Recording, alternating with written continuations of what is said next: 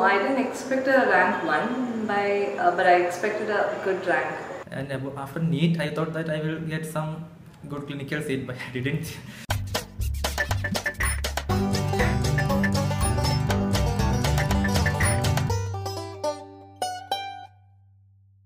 In NEET 300 questions, in JIPMER out of 250 I attempted 210. AIIMS, I attempted some 195 questions. And about JIPMER, the JIPMER is very tough. It's a very tough exam this time. So in 250, I attempted some 214 questions. NEET, I attempted 300 questions. For biochemistry, I read Rebecca Ma'am's book. And for microbiology, I read Apurva Shastri's reviews of microbiology. Then for SPM, Vivek Jain, Pathopharmacs, Parsh Gupta, surgery, Pradesh Singh, medicine, Mudit Khanna, and all other subjects I followed Aravind Arora. Medicine I used Mudit Khanna, surgery Ashish Gupta, short subject Aravind Arora, SPM Vivek Jain, Patho and Pharma Parsh Gupta. So first I started off with the theory, then I did MCQs. But within a time limit, so if I was not able to finish, then I skipped the less important things. Motivation to read, of course, I wanted general medicine, so I was reading for a long hours. I want to get my favorite subject in my favorite college. And I went to general medicine in Calicut Medical College from UG days onwards. So I started with my DAMS class notes. Then I started with individual books, MCQ guides I use. I don't use any previous textbook. I use that Aravind Arora, that MCQ books, the theory part first I read, then I work out the MCQs. If I'm wrong, then I will read the explanation. Each subject I started my test series. Yeah, I started my revision in October, almost revised 3 times.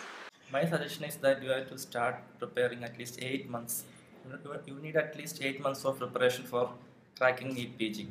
What I have done is, first I bought some guide for almost all subjects. Anatomy, physiology, biochemistry, everything I bought one guide. Then what I did is, I read the theory part. For the first 4 months, I completed the theory parts of all subjects. Just reading the theory parts, not the MCQ and all. Just read the theory. After reading theory, you will definitely forget what you have read, but that doesn't matter.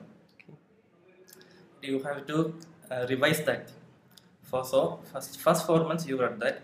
Then for the next 3 months, I again revised that what I have read in last 4 months. And during that time, I did some MCQ, few MCQ from there. So there are 2 revision. Then after that, again also I read. So in MCQ book there won't be many long theory parts. For every chapter there will be only 1 or 2 pages. So you can easily revise. If you are reading some textbook, it will be very long. You will lose time. I think it's better to read the theory part only. And during 3rd revision, you have to concentrate on MCQ. Not reading every MCQ and searching for the answer. Just go through the MCQ. If you have some good questions or some tough questions, refer the answer. I have done my entrance coaching from Thrissur, and I think the classes helped me better to understand which topic I have to concentrate. There are some 19 subjects and lot of topics, so you can't read everything in that 8 months.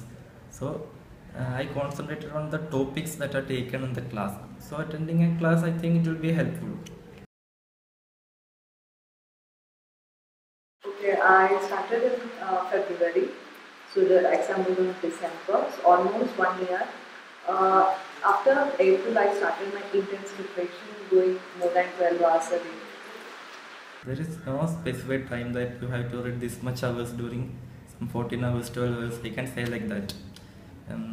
So in every day, you have to read the maximum time you could. You have to be dedicated like that. First go with theory concept, then start working MCQ, not go for MCQ directly. Be sincere to your work. That's all. All the best.